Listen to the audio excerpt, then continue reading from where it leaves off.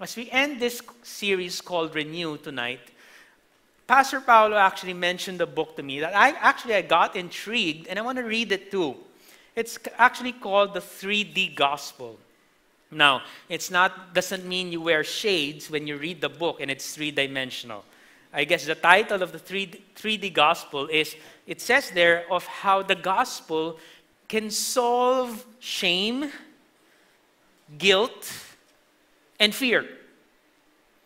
That what he's actually saying in the book is in every culture, in every continent of the world, parang in every culture, there are issues that every continent or every culture faces. Let's say in Africa, the issue there is fear and power. And you'll know some African nations, unfortunately, are actually in a civil war. So the society has always been in fear of slavery, in fear of war, whatever those things are. But not only that, because of fear, they want to compensate it with power. If you notice in Africa, the paganistic culture is prevalent. I know you heard of the word voodoo, of some magical arts. Why do they do that? To compensate with fear. So that's the issue in Africa. It's actually fear and power. In the Western world, the culture there is individualism. Individualistic culture. So, ang issue po dun sa Western culture is actually what you call guilt and justice. That means they're for justice. So, if you do something, pay the consequences. You'll see that in the news when you watch CNN. When someone has experienced injustice, the whole society and the whole city is an uproar. So because that's the issue there. I want to live in a way where if I do this, I know I will reap the consequences, whether positive or negative. So that's the issue in the Western culture. It's actually guilt and justice. In the Asian region, in our context, more so, I know we all go through what I just mentioned, but more prevalent in the Asian nation is this: honor and shame. In the Asian nations, especially in the Philippines too, our issue more is the honor and shame. We want to make sure, let's talk about that shame. We want to make sure that we don't live in shame, but we always live in honor. You know, we all personally get affected easily when, let's say, you do something bad and it affects your reputation and it affects the whole society and your family, especially your loved ones. Sometimes shame is actually caused by what you did. That actually affects you, and then it affects the loved ones around you. Or maybe shame is caused by someone, not you, but by someone close to you, and it affected your reputation.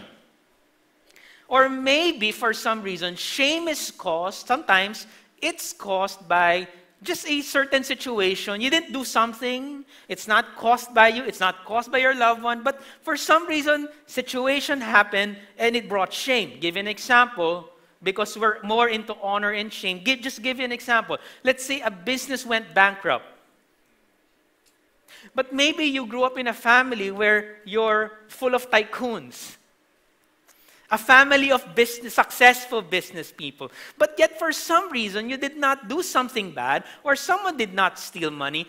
For some reason, God allowed it to happen that your business went bankrupt. And so what do you do now? There's shame on your part. And then your whole family, or some people in your family, look down on you. And so there's shame.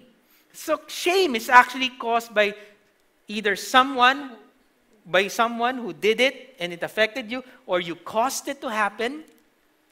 But in other situations, it just fell into place. Or maybe you grew up in a family where all of them are dean's listers. Some of them graduated in Ivy League universities, international. And here you are, you studied here. And nothing wrong with the universities here, like UP, right? Nothing wrong. But yet, the family is looking up to you and expecting you go study abroad too. You be a dean's lister, but for some reason you didn't make it. But then there's shame. So a lot of times, the Asians are actually into this culture of honor and shame. And to be truthful to all of us, we all have shame. Maybe some of us got terminated from the job for some reason. And again, you're a family of achievers. You will live in a barangay or in a village or in a circle where it's all about achieving, climbing the corporate ladder of success. But for some reason, you got terminated for whatever. And then there's shame now. So all of us go through this shame. The only difference is the levels of shame. We all go through shame. Maybe it's your past. Maybe it's the people who did it to you, against you, or some situation just fell into place. And that's what I want us to talk about tonight. How can we experience renewal in the midst of shame and dishonor? Because all of us, I don't have to expound on the examples, all of us, I'm not talking about the funny moments. I'm sure we all have unforgettable funny moments. I want to go deeper, the shame level that brought dishonor, and you feel dishonored for whatever reason. And we want to talk about a character in the Bible who actually felt shame, and all of us can relate to him. His name is Peter. Not Peter Pan, but Peter, the disciple of Jesus. And a majority of us know the story of what caused the shame on his part. But I want us to look at it again in Luke chapter 22, just in case we miss the story of Peter that caused shame and dishonor on his part. Luke chapter 22, verse 54. Then they seized Jesus and led him away, bringing him into the high priest's house. This is the night when Jesus was about to be crucified, the night before. And Peter was following at a distance. And when they had kindled a bonfire in the middle of the courtyard and sat down together, Peter sat down among them. This was the night when all the disciples were in fear. So they did not want to be associated with Jesus because Jesus got caught already. And so they were probably watching from a distance, just like Peter. In verse 56, then a servant girl, seeing him, Peter, as he sat in the light and looking closely at him, said, "This man also was with him." Okay, so there's this little girl who said, "I know you. You're one of the closest disciples of Jesus, or the BFF of Jesus." And Peter said, but he denied it, saying, "Woman, I do not know him." And a little later, someone else saw him and said, "You also are one of them." But Peter said, "Man, dude, I am not." So second denial. And after an interval of about an hour, still another insisted, saying, "Certainly, this man also was with him, for he too is a Galilean." But Peter said, "Man, I do not know what you are talking about." And of course, just like what Jesus foretold, and immediately while he was still speaking, the rooster crowed. Denial of Peter. And here's something that will make you feel at least regret if you're in Peter's shoes. And the Lord turned Jesus from afar and looked at Peter. And Peter remembered the saying of the Lord, how he had said to him, "Before the rooster crows today, you will deny me 3 times. And he went out and wept bitterly. Now, let me give you a background of Peter. If you are Peter, let me give you that background. You are one of the closest disciples of Jesus for 2.5 to 3 years. Remember, Jesus had 12 disciples and he had 72 as well. But sometimes Jesus ministers with 3s only, by 3s. And usually, those 3s, one of them is Peter. So you're one of the trusted friend of Jesus. You're one of the closest disciples of Jesus. You're one of the disciples, probably if I were Jesus, I would expect Peter to stand up for me and be with me during this night of ordeal before I get tortured the day after and I be crucified on the cross, I would want my best friend to be with me. How many of you here, you can relate because you had a best friend who's like Peter here? I don't know him. Unfriended you in Facebook, huh? Disowned you in Instagram. Right? So probably this is deeper. I mean, if you're Peter, the most ideal scenario, hey man, this is the night for you. Grab the opportunity. Stand up for him. If you really are a disciple, remember, that's what Peter said. Peter is very vocal. I will follow you. And that's the confession of Peter. Remember, one of the instances, you are the Christ, the Son of the living God. So many faith declarations of Peter previous to this. Many faith declarations, audacious statements come from Peter. You are the Christ, the Son of the living God. No, you will not die on the cross. That's what Peter said. And Peter said, I will never deny you. Wow! So this is the night. This is the championship night for Peter. This is the best opportunity for Peter to stand up and really be a strong disciple and give all of us the best example of how to be a bold and a strong Christian. The best time. If you're Peter, this is the best. Remember, Jesus said, if you acknowledge me before my Father in heaven, I will acknowledge you as well. So this is the time. Come on. So if you're watching a movie, your hands are sweating, right? It's a suspense. It's like when your friends ask you, Kristiyano ka ba? Are you a Christian? And then you're kind of nervous. You're not yet bold as a lion. You're bold as a little bit of a cub. Medj. You don't know what to answer. This is the best time, Peter, to stand up and acknowledge that you really are a child of God. You're a strong, staunch follower of Christ. But yet you'll see the other way around. He denies Christ. And then they had an eye-to-eye look with Jesus. If you're Jesus, if I'm Jesus, what will I say? I should have sent the demons not to the pigs but to you. If I'm Jesus. Sorry, Peter. If you're Jesus, they had an eye-to-eye look. I guess Jesus being human, I can expound my imagination. He would have wanted someone to be with him, to show support. Because in this night, a lot of the disciples ran away. They were watching from a distance, and Peter was watching in a close proximity. And if you're Jesus being human, you would want someone, your true, loyal, trusted friend, to be with you.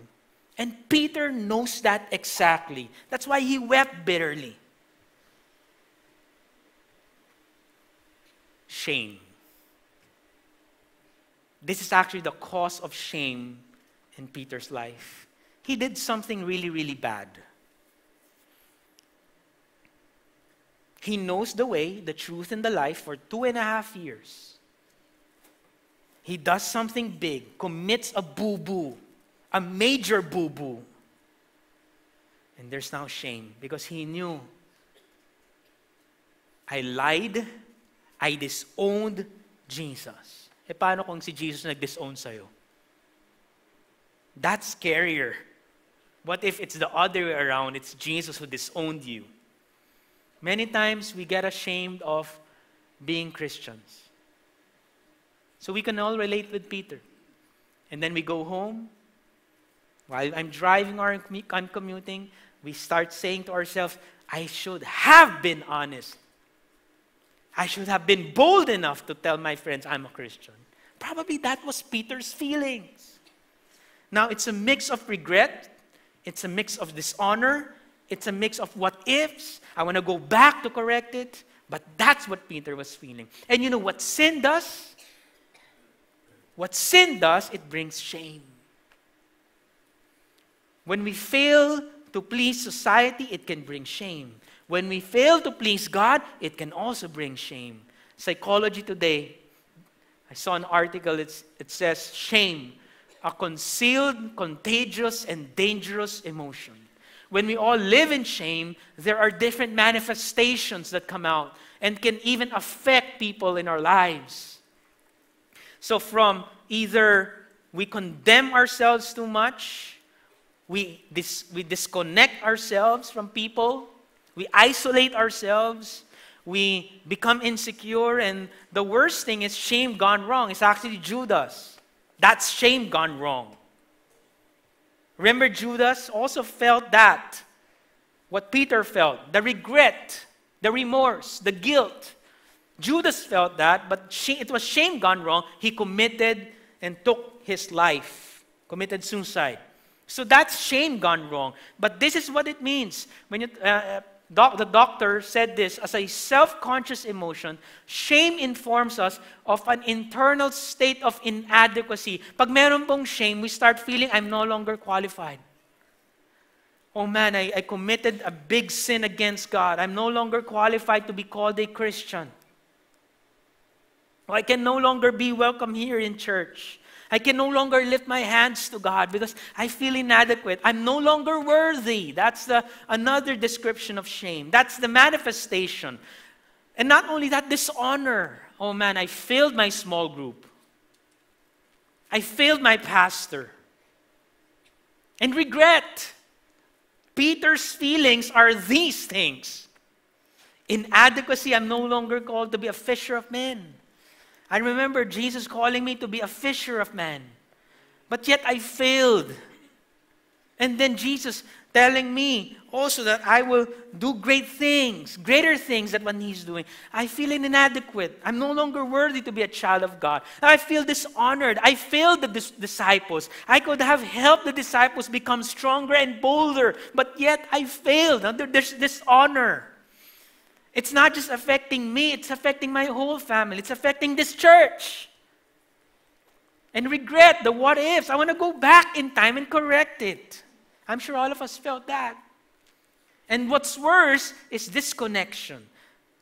Okay, I don't want to go and mingle with people anymore. I don't want to go to church anymore. I don't want to go to my Bible study group anymore. I just want to watch live stream. Now, to those people who are watching live stream, I'm not saying you're in shame. I'm just saying there are people who watch on live stream because they don't want to get connected already in church. It's possible, disconnection. That's what shame does. I'm pretty sure as we continue to do a SOCO or CSI in Peter's life, this is what he's felt. What he felt. This is what he's feeling. You know, and every time when we struggle with shame, that's my question. I struggled with shame. There are things that I've done in the past that I'm not really proud of. And when I realized it was a sin against God, you know, I'm just, oh man, shake my head. Why did I do that? And then when there's condemnation, I start asking, Lord, am I really a Christian? Is my name really written in the book of life? Am I worthy to start leading a small group? Shame. This is what shame does. You know what's bad against, when you look at Peter, you know what's bad? So you denied your friend, your Savior, your Lord, that night, right? That's a bad night. You know what's worse? The next day, he dies. You ever disown the friend and the next day the friend dies? You have no opportunity to make bawe. You have no opportunity to correct your wrongs because the friend that you love, that you disowned, that you made a mistake against, or you offended, died. That's worse. That's bad. Kasi okay lang kung buhay siya eh. Tomorrow, the next day, okay lang. It would be a good story that, Peter can apologize to Jesus the next day, right? But yet, Jesus dies the next day and was crucified on the cross. And Peter, I'm sure, was weeping bitterly with regret. Now the question is there still an opportunity for me to correct the wrong? Patay na eh. Jesus is dead. Is there still a chance for me to correct it? That's our wish. That's our hope all the time. Every time when we are in regret, dishonor, inadequacy, unworthiness, regret or guilt or shame, we want to correct things. Thank God there's renewal. Thank God the story did not end there with Peter. Because after 3 days, when you look at the story, Jesus rose from the dead and gave Peter a hope or chance to renew things and correct things, the things that he committed that was actually a mistake. Let's look at it in Mark 16, verse 4 to 5. You'll be amazed here in this verse of the turnaround of Peter, of how he was able to turn around from shame to hope. Mark 16, it was a story now when Jesus rose from the dead and the tomb, the stone was rolled away. And looking up, they saw, the women, they saw that the stone had been rolled back. It was very large. And entering the tomb, they saw a young man sitting on the right side, dressed in a white robe, and they were alarmed. And he said to them, "Do not be alarmed. You seek Jesus of Nazareth who was crucified." The person, remember the person that Peter denied? The person that Peter disowned? He's alive. He has risen and he is not here. See the place where they had laid him. And in verse 7, look at what the angels told the women. "But go tell his disciples and..." Kamat ako ng ulo dito . Again, tell his disciples and that he's going before you to Galilee. There you will see him just as he told you. Look at this verse. There's something wrong in the picture. Why is this person who denied Jesus 3 times, the closest friend, the trusted friend, who betrayed and denied Jesus, is still special mentioned here? He could have been part of the disciples, but yet the angel, who's actually just a messenger of God, was mentioning the name Peter, who's the champion. No, not the champion, wrong. Who's the coward that night. But yet, he was specially mentioned by God. So if you're Peter, it gives you hope. Remember, the night before, ano yung sa Holy Week? Thursday, traditionally speaking, when Peter denied Jesus, after that, he cries in shame. This agony of suspense. What can I do? There's regret. Jesus is dead from Friday. And then on Sunday, he rises up again. And then the messenger says, make sure Peter knows. Wow. A person who's actually living in shame, a person who did something really, really bad is still specially mentioned by God. What does that tell us? You're always on God's mind. Maybe you're in shame now. You feel dishonored, you feel not valuable, you're no longer worthy. Let me tell you this, you are always on God's mind. You're important, you are valuable, you are still in the very precious, infinite thoughts of God. And that's what shame does, is when we start entertaining the lies of shame, is I'm no longer important. My small group leader no longer minds me. The pastor no longer is concerned with me. My family disowned me already. And so that's really the manifestation of shame. Pero when you look at the scripture, even if Peter probably was feeling that, Jesus had a very different opinion still of him. That's how precious and how valuable you are in the eyes of God. So do not believe the lie of shame, because here, Peter was living in shame, but the very fact that Peter was actually mentioned specifically by the angel, please make sure Peter hears the news. In fact, traditionally speaking, Peter was one of the first disciples to see Jesus alive. He could no longer, now when you look at his background, he's not qualified. You'd rather have John the Beloved. You'd rather have a stronger and bolder disciple to see Jesus first. Common sense will tell us that. But yet Peter, of all the disciples who denied him 3 times, who was a coward that night, still God chose to reveal himself first. That's something else. It's not actually maybe our qualification that will cause God to visit us. It's not the moral qualification now we know why God chooses to reveal himself to you and to me. You know what? It's really just by his grace. Look at Peter. Diba logic will tell you, okay, if I'm Jesus, I will show up to the kindest disciple, to the most humble. I don't think Peter was humble. Okay, second, I will show up to the disciple who's bold, who did not disown me.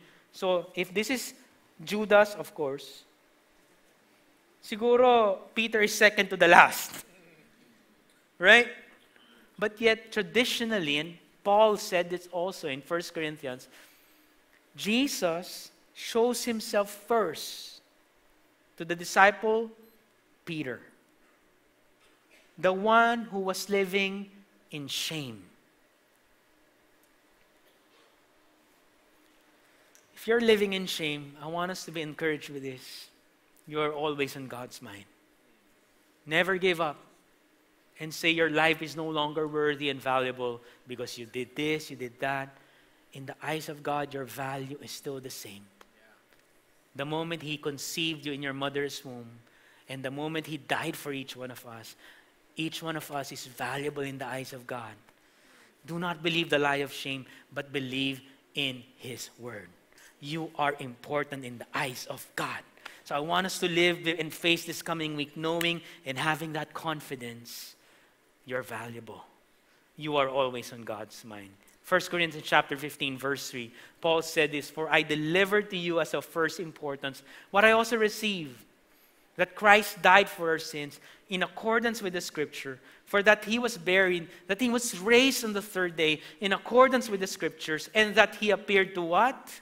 To who? To Cephas, Peter, then to the 12. See, the man of shame, ladies and gentlemen, Exhibit A, the first person to see Jesus, aside from the women.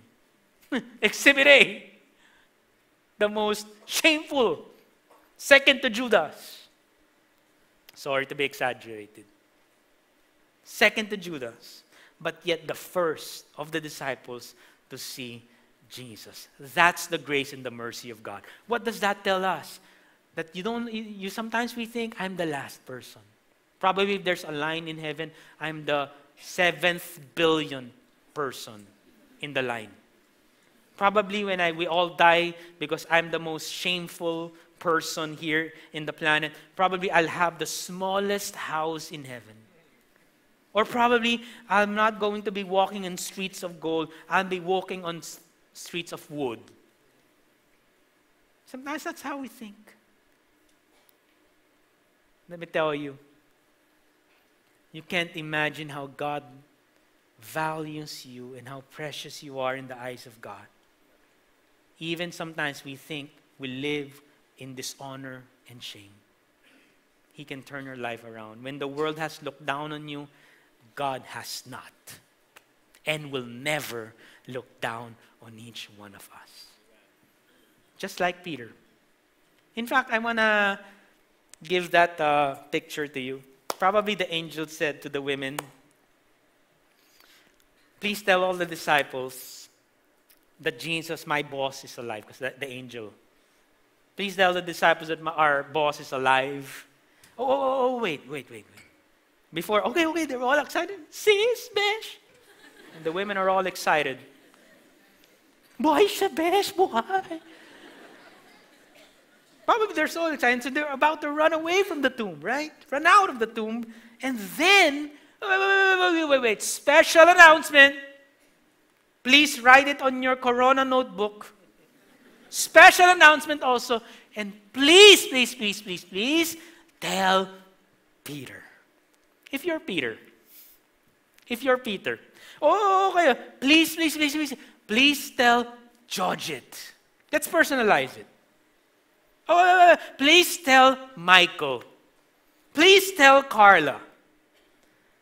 Please tell Vaughn. Please tell Vince. Whatever our names are. I think that would matter a lot. Please tell Fred. Please tell Francis. Please tell Joash. Oh, wait. Please tell.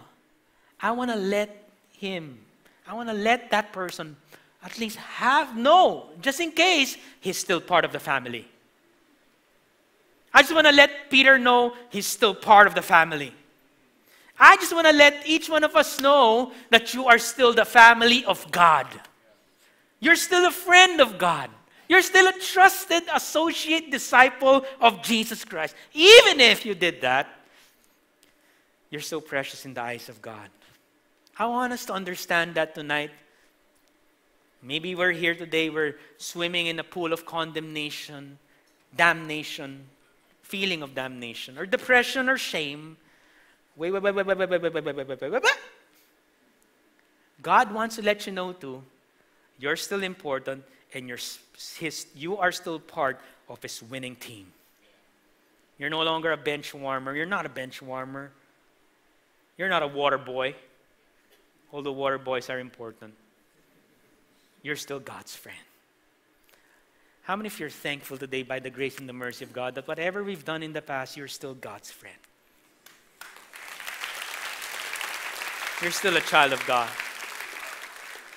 That's why church is not, actually church is a place where our shame vanishes. Where our shame disappears. The society you're part of, probably they look at you as shameful. They disdain you. They look down on you. Here in the church and with the God that we worship, He looks at you eye to eye. Nothing changes. You are still as important. You're always on my mind. Parang love song lang yun, ha? Heaven knows. You're always on God's mind. That's how important you are. Here's the thing. Because of Christ's resurrection, we no longer have to live a life of shame. What if, here's a question, hypothetical question. What if Peter did that, right? So he denied Jesus, right? And Jesus did not rise from the dead. Jesus is dead. And Peter did not have a chance to see Jesus alive. Do you think Peter will still live a life of shame and regret? He will. He will. In fact, maybe on his deathbed, most probably on his deathbed, he could have lived and died of shame, with shame and dishonor. But it turned around when he found out Jesus was alive and Jesus showed Himself first. It turned around. What does that tell us?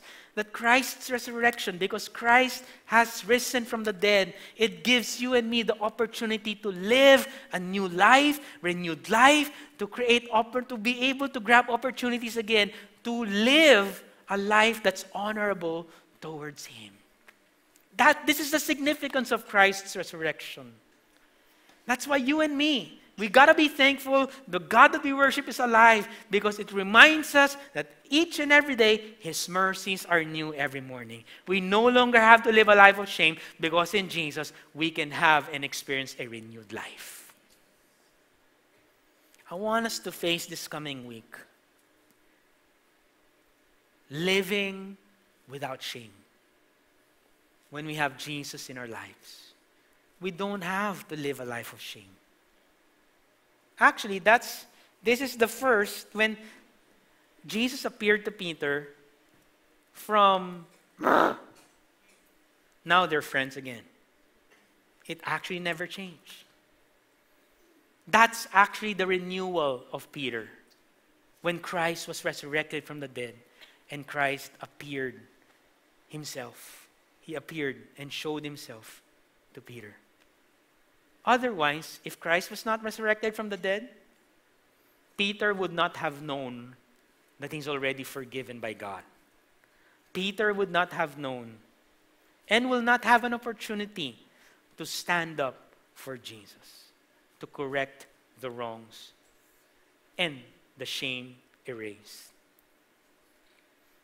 And then, of course, we go to the famous passage where Christ talks to Peter, not the first time, but the last moments before he goes back to heaven in John 21.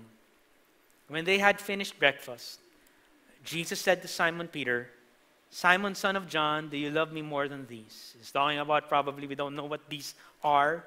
Maybe the fish, maybe the bread, maybe the other things. He said to him, "Yes, Lord, you know that I love you." And he said to him, "Feed my lambs." That's your calling. Take care of the church. Take care of the young disciples. Take care of the people who want to know me. Take care of them.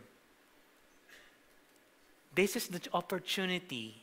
Remember, the night he denied Jesus 3 times, but now Jesus is giving him an opportunity to really declare what his heart is declaring, not out of fear, but out of devotion and authenticity. Because Jesus asks Peter 3 times too. First it was denial, but now it was the proper declaration. In verse 16, he said to him a second time, "Simon, son of John, do you love me?" And he said to him, "Yes, Lord, you know that I love you." And he said to him, "Tend my sheep." You know what's amazing? Is that our calling is irrevocable. Remember what Jesus told Peter from the very beginning? You will fish for people. So Peter thought probably, oh, I'm no longer part of the family of God.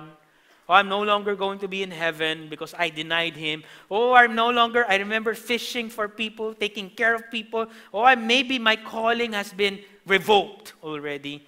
I've been disqualified already. But yet here you will see, he's not. He was not. It was not revoked. The calling to take care and love people and be fishers of people is still there. You know, I'm thankful that even though at times I sin against God, we sin against God, the calling of God in your life will never be revoked. Not unless you choose to decide, ayoko na sa'yo, Lord. Not unless you decide. But then, nothing shall separate us from the love of Christ. The calling is irrevocable. Interesting that you're still qualified to serve. Even though sometimes we think we are not qualified.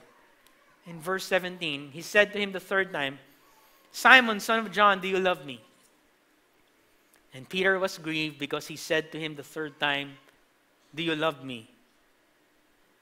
Siguro Peter felt condemned again because now Christ no longer trusts me or believes in me the second time around. So probably he felt bad. Hindi naman siguro dahil nakulitan siya, no? Kulit mo naman eh. Maybe not that kind of offense, but probably just he felt like there's no trust anymore. But then Peter said, "Lord, you know everything. You know that I love you." And Jesus said to him, "Feed my sheep." You know what Jesus is actually saying? You're still qualified to fulfill the calling I've given you. Let shame not be a hindrance in fulfilling the calling of God. That's what Satan does to us.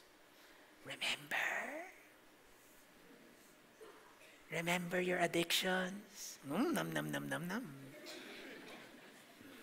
Remember your mistress. Remember your vices. How can you lead a small group? How can you share the gospel? You're not perfect. With that fork. Sometimes that's condemnation. That's not from the Holy Spirit. That's not from God. Did Jesus remind Peter, remember you denied me? Ayusin mo ha. Jesus didn't say that. Jesus did not say that. Ay, boy. Hahabol-habol ka sa akin. Ayusin mo. Naalala mo, remember what you did? Thursday night, remember? Jesus did not say that. Jesus just asked and gave an opportunity to Peter, will you stand up for me? Even if I'm gone, I'm in heaven, will you stand up for me? Yes, Lord. Then start taking care of the people I will entrust you. Start taking care. And you're still qualified to do great things in my kingdom. That's how good God is to each one of us. Otherwise, if it's all about perfection, no one will preach here on stage. No one will lead the victory group. No one will be able to serve. No one will be able to bring people to Jesus. Otherwise, if it's all about moral qualities and perfection, but all of us are imperfect, but by the grace of God, we have been qualified to serve in His kingdom. That's how good God is. I'm going to end here. Because of Christ's unconditional love, we can love people the way God loves them. Kaya, that's why Peter's heart changed. Read the epistles of Peter. 1 Peter, 2 Peter. His heart is very fatherly now. His heart is very, you'll see, patience, compassion. He's no longer like the Peter, I will never disown you. Yeah! Hey, get away from them. And I think traditionally, Peter was the one who cut off the ear of one of the soldiers, if I'm not mistaken. Or maybe one of the disciples. But with the impatience and pride of Peter, because now he knows the love of Christ that turned his shame around into a life of confidence and hope. His love for people changed. And that's my hope for us when we start understanding that Christ loved us unconditionally, that He took away our shame and dishonor. We would be able to love others and see people not with prejudice and pride, but we will start seeing people with humility, compassion, mercy, kindness. If I needed Christ, He needs Christ. And that's actually the catapult why Peter was able to preach to thousands. Why people was able to preach and minister to a lot of people. Because the Lord changed his heart in that conversation. Do you love me? And take care of the people that I have entrusted you with. Let's all stand. You know, when you have Jesus in your life, you don't have to live a life of shame. Some of you I sense in this room or in those people who are watching live stream, you're living in a life of shame and you are having suicidal thoughts. You want to end your life. But remember Jesus and the angel telling, please don't forget Peter, he's still important to me. Do not be like Judas, shame gone wrong. But when we have Jesus in our lives, He's the lifter of our head. And He takes away that shame and condemnation and assures each one of us that we are still children of God, friends of God, qualified to partake and serve Him in His kingdom. Heads bowed and eyes are closed. Lord, I just pray for each one of us here today. Remove the shame in our hearts. Every time we're here and every time we approach you, Lord, Ikaw pa. Of all the people, Lord, you're the only one who will accept us. You're the only one who will love us. You're the only one who will embrace us. So remove that lie, I cannot approach you, Lord Jesus. We can approach you because you paid for that shame 2,000 years ago.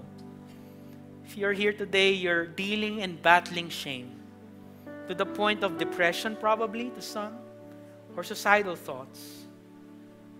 If that's you, you want that shame and condemnation removed, lift your hands. I want to pray for us. So Lord, I just pray for each one of us here today who are battling shame, dishonor, regret. Assure us today, Lord, that society no longer matters. The opinions of people outside no longer matters. What matters is what you tell us. Each one of us are valuable in your eyes. We are always on your mind. Just like Peter, he was on your mind. So Lord, I just pray each one of us, we would be assured and experience you. You're always, Lord. You are always, we are always on your mind. Remove that shame and condemnation as we face this week. Remove that regret. And we will only experience that from you. Heads, you can put your hands down. Another prayer that I want to pray for. If you're here today, while heads bowed and eyes are closed, if you're here, you've never surrendered your life to Jesus. That's the only way. There is now no more condemnation in Christ Jesus. And you've never surrendered your life and made Him the Savior of your life, the forgiver of your sins, the person who will turn your ashes into beauty, and the person who can only renew us. You've never done that. And you want to put your faith in Him. Everyone who calls on the name of the Lord shall be saved, shall be renewed. If anyone is in Christ, he is a new creation. The old has gone, the new has come. And you've never received Jesus in your life, just raise your hands. I want to pray for that. An opportunity for you to receive Him as your Lord and Savior, to receive that forgiveness that can only come from Him. While your hands are up, say this prayer with me. Say, Lord Jesus, I make you the Master, the Lord, and the Savior of my life. Forgive me from all of my sins. Take away all my shame, because you paid for it on the cross. So by faith, I receive the gift of eternal life. Whoever believes in you shall not perish, but have everlasting life. In Jesus' name, amen.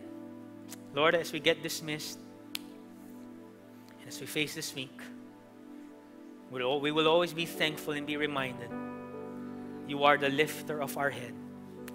You remove our ashes and turn it into beauty. And we can start living a life of confidence and hope because we have you.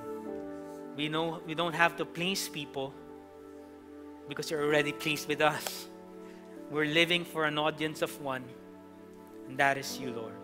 So thank you. Bless your church as we face this week. Protect us even as we get dismissed, Lord. Everything that we'll be doing this week will be blessed because your favor surrounds us, Lord. Thank you for your goodness. Thank you for your grace, and may we experience it this coming week. In Jesus' name we pray. Amen. Amen.